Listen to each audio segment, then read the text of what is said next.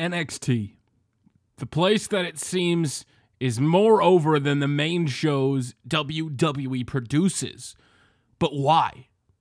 What sets NXT apart? Is it the tone? Is it Triple H giving wrestlers the creative freedom to do what they can do best? Is it the atmosphere? Is it the fact that Vince McMahon is not a part of it, that he's very hands-off? Is it the fact that it's the hipster thing, it's the cool thing, it's the new thing? Let's just hate on TV, or is it the fact that it's just good? Are there promos? Are there video packages? Are there stories being told? I hear a lot about people in NXT saying they don't want to get called up because they'll get crapped on or they're not going to do anything on the main roster. It's a lot easier down at NXT, I think, to get over. The crowd is more, and I don't want to say not as passionate as the WWE Universe on the main shows, but when you're in a location such as Tampa, Florida, when you're at a school, Winter Park, Florida, at Full Sail, and you have a lot of the same crowd coming in, unlike TNA, who, just gets park goers and they're not very enthusiastic, the crowd helps get people over. The crowd on the main roster on WWE has a lot of different agendas. There aren't so many hardcore fans as there are casual fans. And just because something works in NXT does not mean it's going to work on the main roster. See Adam Rose, see The Ascension. But here's the thing. NXT right now has so many superstars. And here's the reality. WWE fills 6 hours of programming, main programming, a week on the 3 big shows.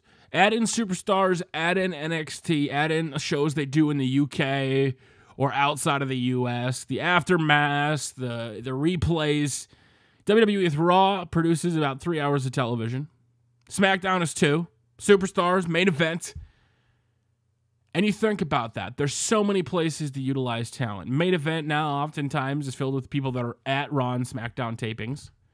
Could those be utilized for NXT? We've criticized? I think we've criticized the guys.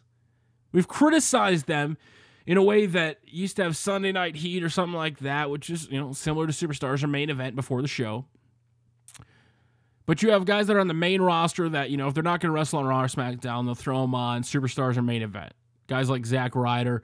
As of late, you've even seen guys like Kevin Owens or other people wrestle on those shows. Now, I don't watch either one of those shows, mainly because of the access to them. Thanks a lot, UK, for ruining my main event jokes. But right now, on the NXT roster, if you take out Zack Ryder, obviously, there's about 50 superstars. 50 male wrestlers right now in WWE that are signed. Well, at least that's according to the Wikipedia page. For the female wrestlers, there's about 15 of them. That's a lot of people to keep track of. If you think about NXT, a lot of those superstars are on NXT house shows. They're there to craft their skills. But if you are a person on the main roster and you're not at these shows, you're not doing this, well, NXT guys are traveling. I wonder if people are requesting to go back to NXT, not necessarily to be on TV or just to be on shows, just to wrestle. That's something a lot of people don't ever talk about if WWE doesn't have anything for them. Okay, what if you don't have anything for you, but you want to wrestle? You love wrestling. Because I think that's a lot of what NXT is. It's wrestling. Now, WWE on the main shows have been getting a lot more wrestling, but it's not drawing the ratings it needs to. Now, we don't know what the NXT ratings are. We don't know if they're good. We don't know if they're bad. We don't know if they're record-setting. It would be nice to know, because I'd honestly like to see if NXT on the network gets as many views or live views or replay views or on-demand views as some of the other shows. Because here's the thing. I'm looking over this roster of NXT superstars right now, and there's a lot of them. You have the current tag team champions, Gable and Jordan. You have the people that faced Dash and... I almost did it again. Dash and Dawson. You have Aries. You have Samoa Joe. You have Eric Young. You have Bobby Roode. Johnny Gargano. Tommaso Ciampa. Sawyer Fulton. Richie Swann. Yes. No Way Jose, which I've really liked. I didn't think I would. You got guys that do a lot more house shows. like Tino Sabatelli, who's getting a lot more exposure. Guys like Steve Cutler. Guys that are pretty much there just as enhancement talents. Wwe Nxt. You got the big guys like Finn Balor, Hideo Itami. There's not very many places for them to go on TV, and here's the thing. One of the things WWE has to think now is the coffers are filled. NXT is filled with so much talent.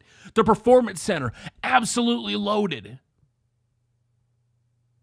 You have to think, though, if you're signing with NXT and you want to wrestle, is it really the best place right now? And I would say, of course it is. There's a lot of great wrestling on NXT. A lot of people call it developmental, and now I don't necessarily consider it developmental anymore because it's pretty much on par with big shows. It could be a touring third show, and they're starting to do that a lot more. You see them touring constantly. And then the superstars that aren't on the big rosters, that aren't touring in Seattle and Chicago and tours and festivals and the Download Festival and so many more, what are they doing? They're crafting their talents in Tampa, in gyms, in VAs, and doing what they have to do. And that's what I love, man. It's about the wrestling. So even if they're not on the big shows right now, they're doing what they love. Because if I'm a professional wrestler, I think there's nothing more than I'd hate to not even get the chance to wrestle. Showing up at TV, sure. Okay, I'm not getting over. I'm not on TV. I'm not the biggest thing. People aren't buying my merch, but if I want to wrestle, I just want to wrestle. Are you content with that paycheck? Or do you want to go out there and showcase? Now, if you look at the women's side, I would say, I don't want to say that there's necessarily a lack of talent right now, because there's so many talented wrestlers, but with the big call-ups from Sasha Banks, Becky Lynch, who's going to step up? Charlotte's gone. Right now you have Asuka. Great. I like Alexa Bliss. Carmella. But other than that, I mean, you do have Eva Marie and Nia Jax, which I do enjoy. Peyton Royce, who never really seems to... People say she has potential, but she never really shows it. Billie Kay, same thing.